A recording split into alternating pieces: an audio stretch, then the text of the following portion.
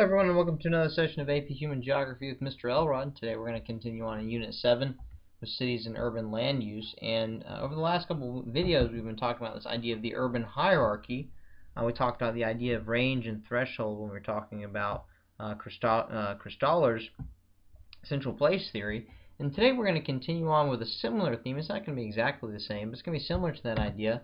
We're talking about what's called the functional characteristics of contemporary cities. And we're looking at some of the modern cities that we have in our world today. And one of the things that we have to remember, if we look at things like the International Division of Labor, if we think about this idea of connectivity of cities, we have to understand that a lot of the jobs that are being done in these cities are going to be relatively unique to that particular city, and not all of the jobs that are available within that city are going to just be servicing the people within that city. So we have to think about cities and kind of this wider economic network that we've been discussing through the concept of globalization. We've really been talking about in terms of countries, in as far as the course is concerned. But in this case, as we're talking about what are called basic and non-basic jobs, you have to think about it in terms of the cities and their relationship to each other. So when we look at basic and non-basic jobs, basically these are just different types of jobs that are on various parts of the employment sectors. And one of the things that's important about the basic and non-basic jobs that are found in a city, depending on what the types of jobs are found, or the types of basic and non-basic jobs, it can really tell us a lot about the different types of people and also the different jobs that can be found within a particular area. Jobs are going to be very important to the culture of a city because depending on the types of jobs that are available, that's going to draw specific types of people to that particular city. And so that's going to go a long way in helping to develop the character and the culture of the city in regards to what the city itself is going to be like. So the most important jobs that are available in the city are what are called basic jobs. Now this is a little bit different than what we normally think, because when we hear the term basic, typically we think maybe along the lower order types of jobs. Well, in this case, when we talk about basic and non-basic, basic would actually be the higher order level of jobs. If you think about the central place theory, the idea of high order level of jobs, the basic jobs are actually higher order. Now, the basic jobs do not necessarily have to be highly specialized, but typically the basic jobs are going to be some of the highest order some of the higher order within the city. And one of the ways that we look at the basic jobs is that the basic jobs are going to kind of give the city its function. They're going to provide some of the most basic characteristics of the cities because it's also going to provide most of the jobs for the population within the city. And it's going to create a unique set of characteristics for that particular city because of the types of jobs that it's providing. Another way to think about it, when we think about basic jobs, the basic jobs help to produce items that most of the time are sold outside of the city and sold in other cities. So the example I have down here is a picture of the city of Detroit, the manufacturing of automobiles. So obviously Detroit, we think about Motor City, think about most of the jobs in the automobile industry. The majority of the people are going to be middle class, kind of blue collar workers. So you get to think about, since that's most of the jobs that are being provided, think about the skills that are required for those jobs. Think about the demands that they're going to be for those types of workers. And that's really going to tell you a lot about the characteristic of the city. Because a lot of the jobs that are spun off of those jobs, the non-basic jobs that are spun off of the basic jobs, are going to revolve around catering to those who work in the automobile factories. And so that's going to tell you a lot about the city. It's going to tell you a lot about the characteristics of the city.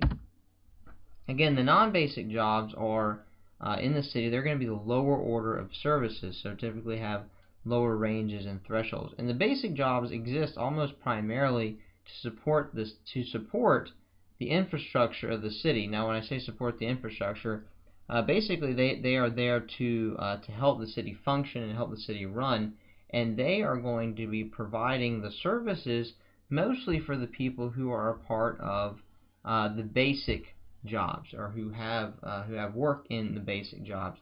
So the important part there is that the non-basic jobs are going the non-basic jobs are primarily going to be there to service those who work in the basic jobs.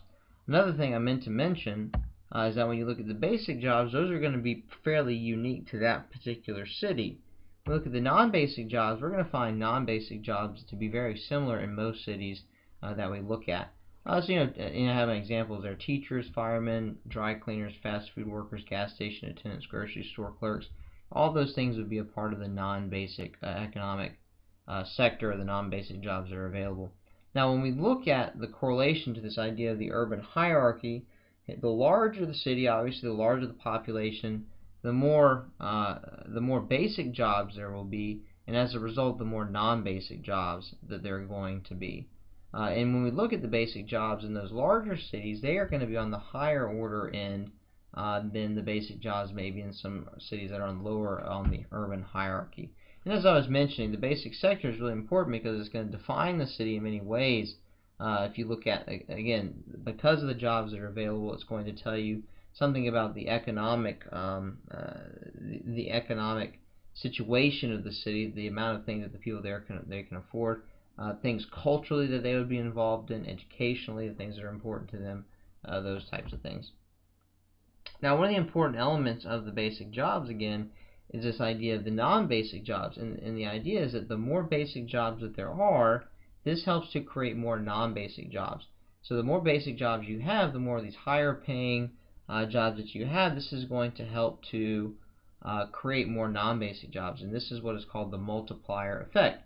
Because you have more of these higher order level of jobs, people getting paid well, they're going to go out and they're going to spend their money, and they are going to help to support more of those non-basic jobs. And so there's that idea of the multiplier effect.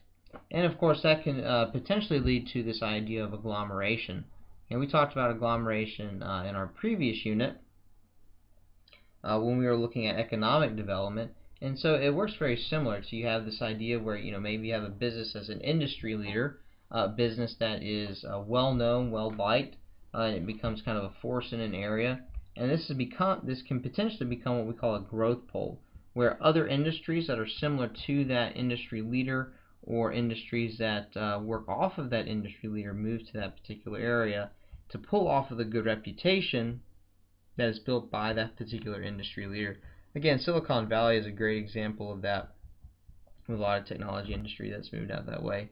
Another example of that would be Chapel Hill, North Carolina, as an example of a hub for medical research. Okay, it's established as a growth pole, and you have this agglomeration that begins a lot around the university and the medical research, but you also have all the other areas of medicine that go around with that.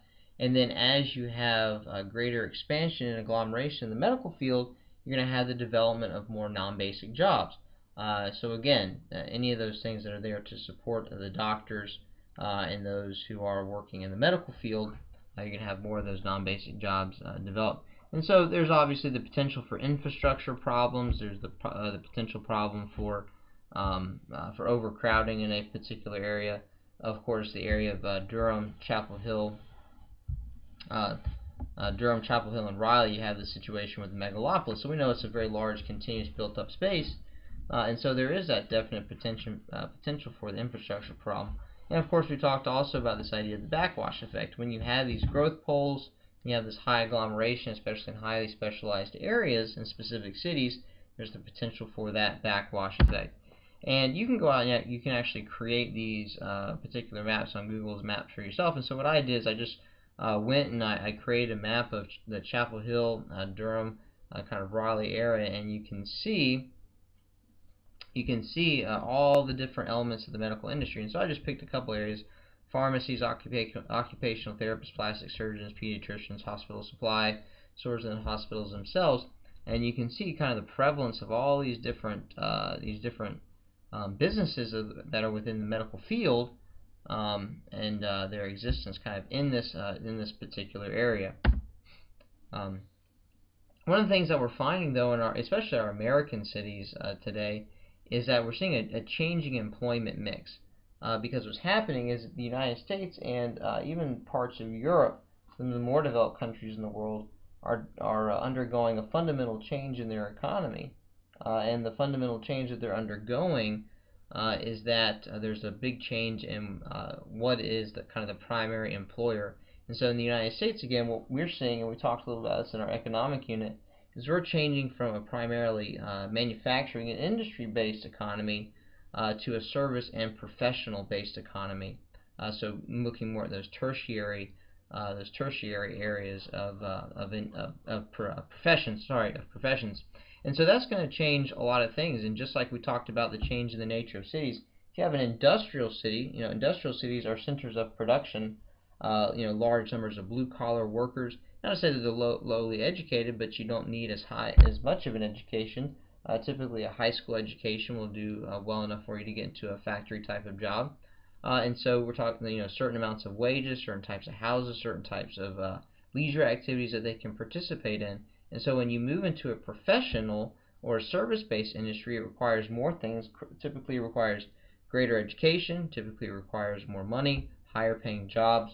And so what's happened is because this is occurring, we're moving into these post-industrial cities where cities are becoming, instead of centers of production, they're moving back to centers of consumption. It's almost that we've reverted back to the old idea of cities where cities are cities of trade, and so no longer are we looking at the development of these large industrial cities as centers of production, but now we're looking at large commercial areas that are going to be centers of commerce and centers of trade and centers of professions. And so that's the reason I have this little picture here to kind of show you this idea of kind of the new modern city. And later on in the unit we're going to talk about this idea of neo-urbanism, where we've almost reverted all the way back to the original function and idea of cities as these smaller communities.